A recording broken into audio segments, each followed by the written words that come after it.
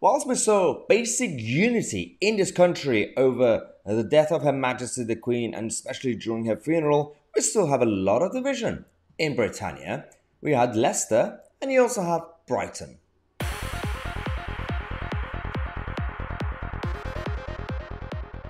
Welcome back to the show, everybody. In the previous video, we talked about what's happened in Leicester over the weekend, but also let's talk about what's happening in Brighton. The left eating itself. You have so many different groups right now under the big umbrella of radical liberalism, left-wing liberalism, whatever you want to call it, wokeism, regressive illiberalism. These guys, on the one hand, you have the gender lobby, the extreme side, the militant side. Then you've got the feminists who are being cancelled. Women are being cancelled by the other side. And now there was an absolute chaos in Brighton because you got the two sides attacking each other and no one actually wants to hear each other out. That's the main problem.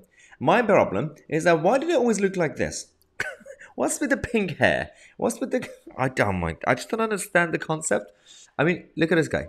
I mean, he's clearly on a trust fund. And he spends the whole money on probably weed.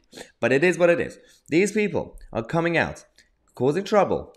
But this is the highlight of the event. These two ladies were busy insulting a parent and a child because being a parent and having a child is now outdated as a concept. And you're basically promoting extremism. I mean, I'm just going to let you guys watch this. And then we're going to tell you about who that person actually is. Oh, you're raising a little fascist as well. Oh, you'll get your kid on it as well, you fucking fascist. Wow.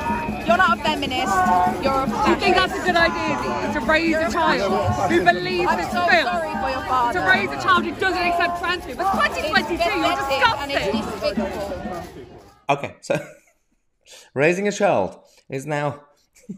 You can't be an ally to any of these groups, even feminism, because you have a heteronormal family and community and upbringing and friends and relatives.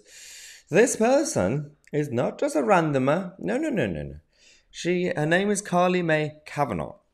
She is a caseworker, policy caseworker in Parliament, in the House of Commons, for one of the MPs. Guess which MP? Yeah, you guessed right. It has to be a crazy hard left Labour MP. Lloyd Russell Moyle. Yes, absolutely. The guy who picked up the mace in the House of Commons chamber once and just decided to walk away with it, and he didn't know what to do with it, so he just stood there until the House of Parliament, authorities came and basically took it away from him. Now, his policy caseworker, who says, "I'm Carly, based in Brighton, Sussex. I'm currently head of policy for Lloyd Russell." Okay, for those who don't understand, I'm not familiar with how Parliament works in this country. She just made her job title look very glamorous. So you essentially have two types. I mean, well, three titles, but two. You've got the actual parliamentary researcher, which goes under the title of parliamentary assistant. Then you've got caseworker. She's a caseworker. Caseworker's job is not as glamorous. If you work for a backbench MP, regardless of which party, you're not the head of policy. You're a caseworker. Caseworkers get emails from constituents. They read through them. They pile them up. Sometimes they refer them to a government department or whatever. Sometimes, most of the time, they just copy and paste responses and replies and just reply to it. And with these cases, while very important for the constituents, they're not glamorous cases. They're very, very hard cases. They are very, it's about visas, it's about housing, it's about what's going on in the waiting list to get a house, for example, and everything else. Head of policy makes it sound like you're some sort of advisor, some sort of very important person. But so Carly is also an NQJ qualified journalist.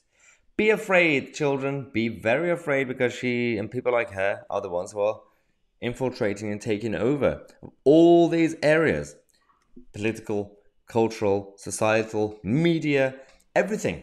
So we have to call them out. We have to recognize their threats, and we have to have an honest conversation about how we're going to be defending this country and our values. Now, we're going to come back in half an hour. We're going to tell you about the other side. What's going on with the Tory government, by the way, guys, these days? That's what you're going to find out in half an hour, subscribe to the channel. And my Tousi and we are the media.